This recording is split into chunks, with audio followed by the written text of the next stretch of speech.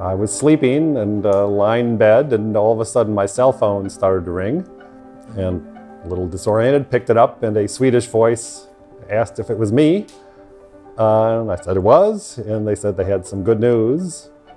Phil Divvig and I, for that part of the work, basically had the idea when we did our research that it could have some impact on the way that central bankers and regulators around the world thought about the financial system, about banks, about deposit insurance stability.